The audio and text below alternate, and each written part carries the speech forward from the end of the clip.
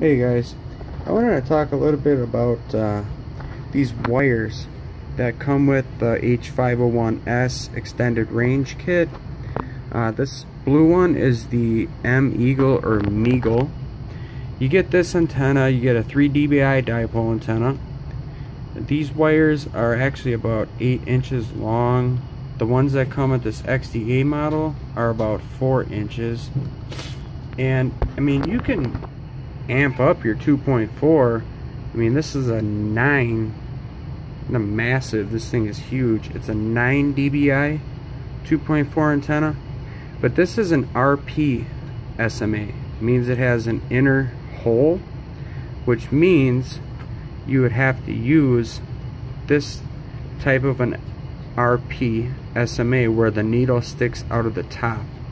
Now most kits like this come with the regular male SMAs where they have inner needles on both sides.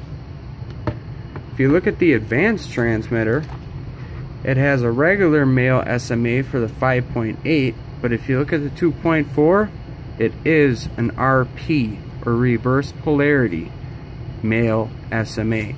Don't let reverse polarity fool you. It has nothing to do with the electronics. All it has to do with is the gender of where this pin is located. It's either on the SMA connector, on there, or on the antenna. You see, this one has the inner hole,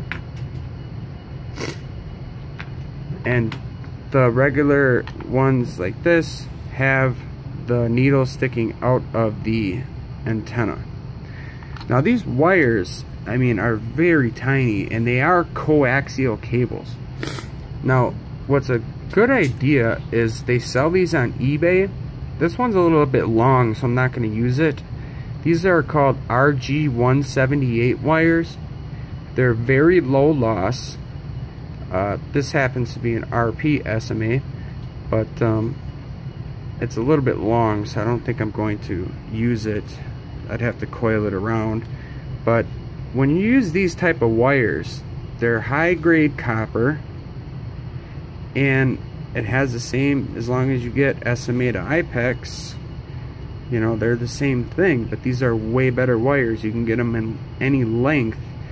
But for the standard, if you want to do an antenna mod, I would probably get 4-inch 10 centimeters or 4 inches, because then you don't have to loop it around. But these are low loss, you know, you want to make sure that the wire, the transmission line that runs to the antenna from here down to the IPEX is 50 ohms, because the antennas are 50 ohms, and if you get a mismatch between your module, the transmission line, and your antenna, you actually lose power.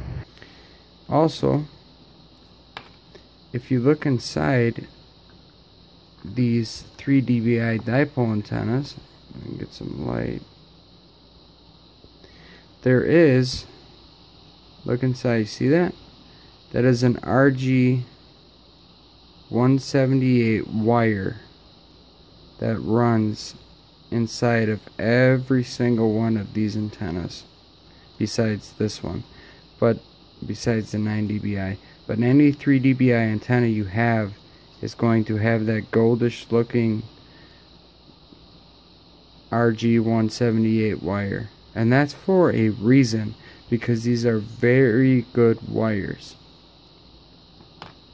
It is an issue though, it's very important, like the magic number is 123 or 122 millimeters that you need from here to here to get your frequency and everything tuned correctly. And I got this actually for the H109S X4 Pro because the proper fit.